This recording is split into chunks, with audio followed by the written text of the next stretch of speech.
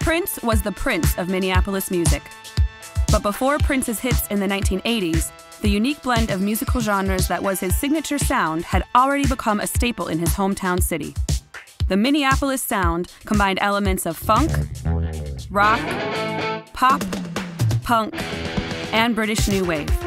The latest innovations in electronic instrumentation often replaced live horns or strings, was heavy with synthesizers and drum machines, and was performed by bands such as Music Love and Funk, The Lewis Connection, and 94 East, bands that created a platform for Prince's regional musical influences.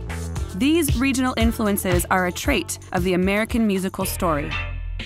In Philadelphia, Clara Ward and the Ward Singers transformed gospel music using alternate lead voices and a signature look incorporating stylish gowns, towering wigs, and flashy jewelry in place of traditional choir robes. Taking their music to venues outside of the church, the Ward Singers had more hits throughout the 1950s than any other gospel group before them. Atlanta-based hip-hop duo Outkast formed in 1991. Their debut album, Southern Playalistic Cadillac Music, includes narratives around Southern culture and identity that connect with themes and topics that were not prominently discussed in hip-hop at the time. The album won Best New Artist at the Source Awards with André 3000's now famous acceptance speech. It's like this, the South got something to say, that's all I got to say.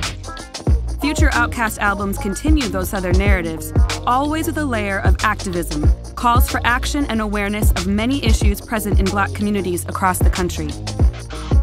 The history of African American music in the United States is the history of music in the United States and is told in a myriad of ways through styles and artists from all regions.